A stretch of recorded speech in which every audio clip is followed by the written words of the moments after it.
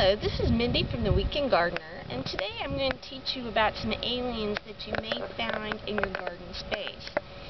Once you know your insects, it's much easier to provide, whether it's an organic treatment, a pesticide, whatever you choose to utilize to take care of the problem.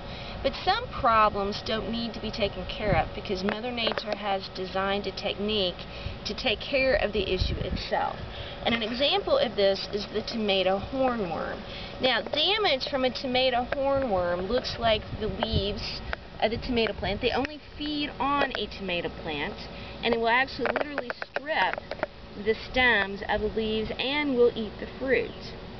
They are typically just the green caterpillars, and they will have a red spike at the end of their bud. But what Mother Nature has come up with is a parasitic wasp that actually lays their eggs inside the tomato hornworm. These little white capsules, for no better term, will actually, they're egg casings that will hatch and produce more parasitic wasp to take care of this problem.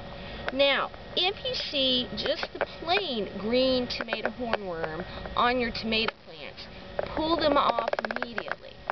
If you see tomato hornworms with these white egg capsules, you have two choices. You can leave them alone. What has actually happened is this caterpillar is actually paralyzed. It will cause no more damage to your tomato plant. But if it's unsightly, you can actually just break off this leaf or simply peel the caterpillar off the stem. Now, the reason this caterpillar is reacting is because these casings coming off its body actually hurts. Now, don't destroy the tomato caterpillar when you see this. Just simply put it on a bench or whatever and allow these egg capsules to hatch. Because then next year, when you get the tomato hornworm, you'll have these parasitic wasps available in your garden to take care of the problem.